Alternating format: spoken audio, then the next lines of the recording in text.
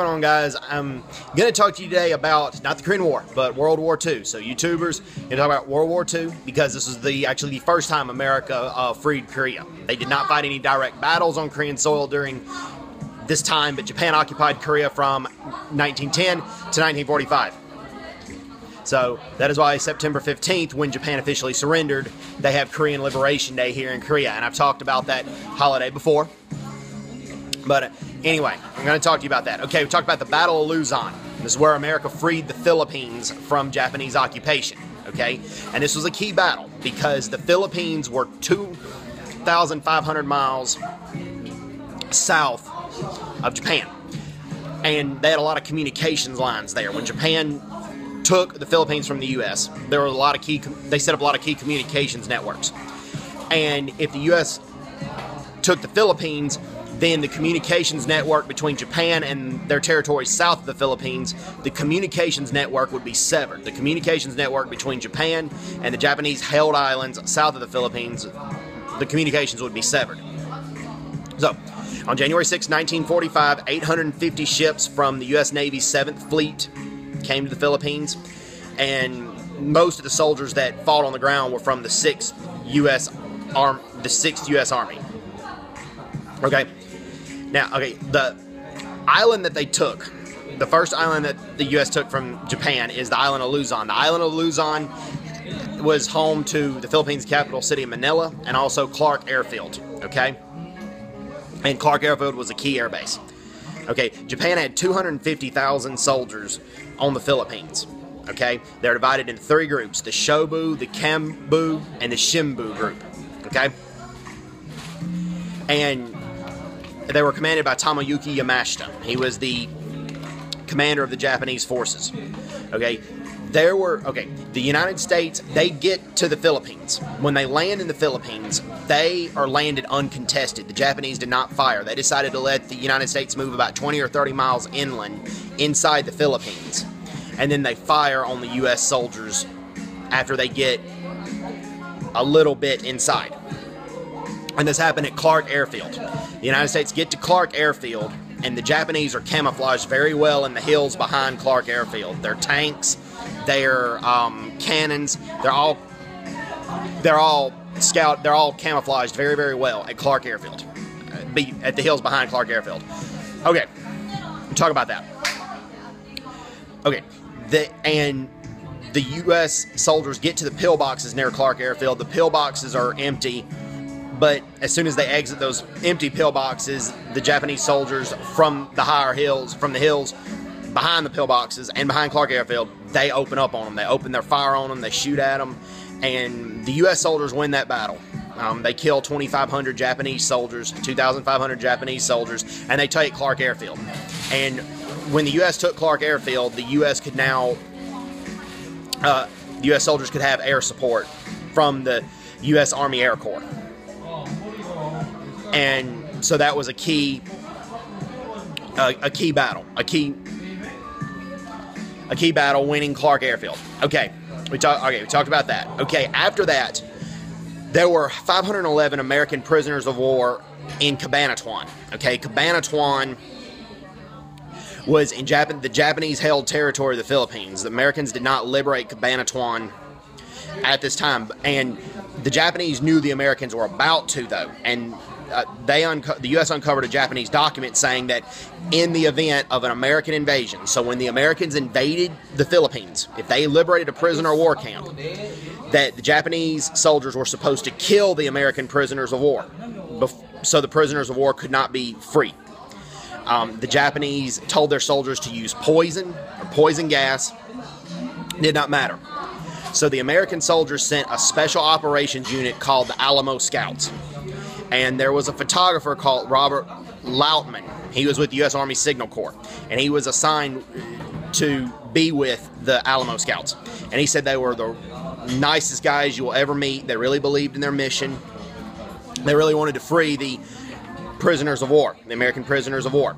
And also, the Alamo Scouts, they had help from the Filipino guerrillas. Okay, they were guerrilla fighters, Filipino guerrilla fighters that disrupted a lot of Japanese soldiers and Japanese positions during Japan's occupation of the Philippines. Okay, and that happened.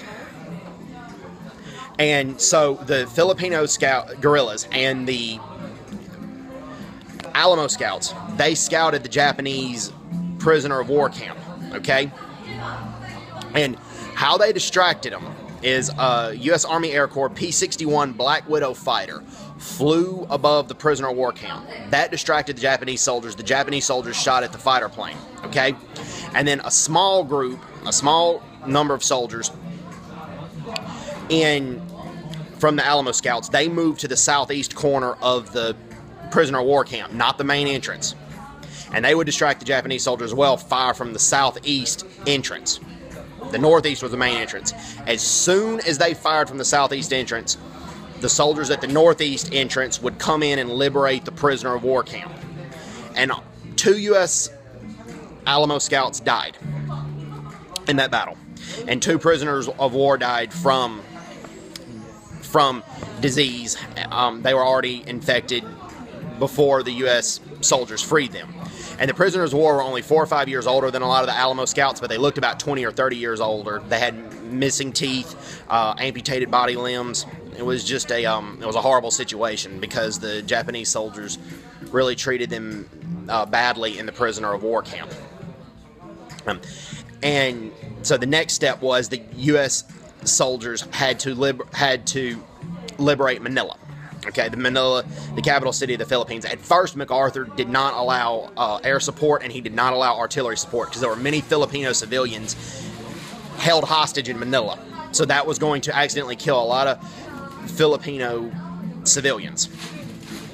And this was the only time urban warfare happened in the Pacific theater of World War II. The first and only time that urban warfare happened in the Filipino... Sorry, got a little distracted right there. This was the only time that urban warfare, the first and only time that urban warfare happened in the Pacific theater of World War II, okay? And before the U.S. soldiers went into Manila, MacArthur met with a bunch of them. He asked them their names. He asked them where they were from. And General MacArthur said, you're either going to be a hero or a dead body corpse. It all depends on you. So it was a lot of U.S. soldiers being carried by transport trucks, and they were going 50 miles an hour, about 80 kilometers per hour. And while they were driving really fast, the soldiers in the back of the truck were shooting at the Japanese soldiers. Okay, and then the Japanese commander in the city of Manila, Sanji Iwabuchi, he ignored orders to evacuate the city. So he fought the United States soldiers tooth and nail. Okay, the 37th Infantry Division and the 1st Cavalry took Manila. They invaded Manila from the north, the east, and the west. And the 11th Airborne Division landed in Nasugbu. And that was to the south of Manila. And they invaded Manila from the south. And the United States won that battle. And at first, the U.S. troops were not allowed artillery support, but the Japanese soldiers blew up bridges. They retreated, and when they retreated, they blew up a lot of bridges. So the U.S. soldiers had to use a lot of pontoon boats, okay? They had to use a lot of pontoon boats.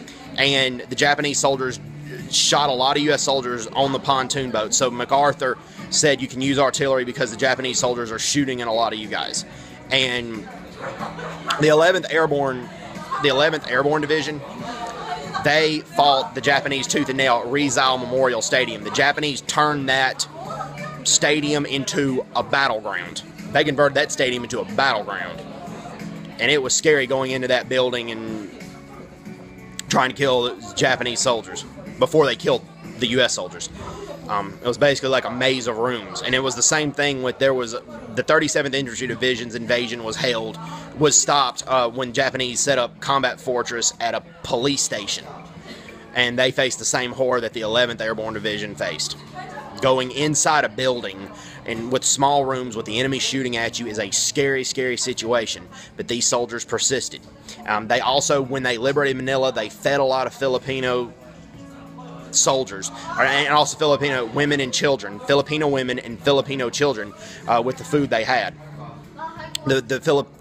the Filipinos and the Filipinas in Manila were very, very happy to see the U.S. soldiers. And also the Filipino guerrillas, the freedom fighters inside the Philippines, they gave the U.S. prisoners of war that were freed from Cabanatuan, they gave them ox carts to help get the U.S. soldiers to safety and away from Japanese-held territory. So God bless them. They're kind of like the unsung heroes of, they're definitely the unsung heroes of World War II. Okay. MacArthur really wanted to free the Bataan Peninsula and Corregidor, okay?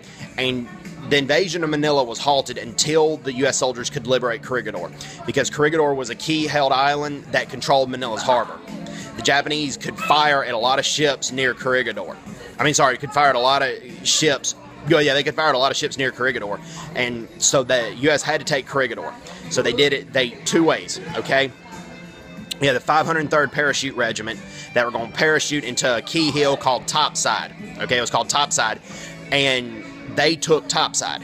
And then you had the 11th, not the 11th, the 34th, the 3rd Battalion of the 34th Infantry Division that took a hill called Malenta Hill.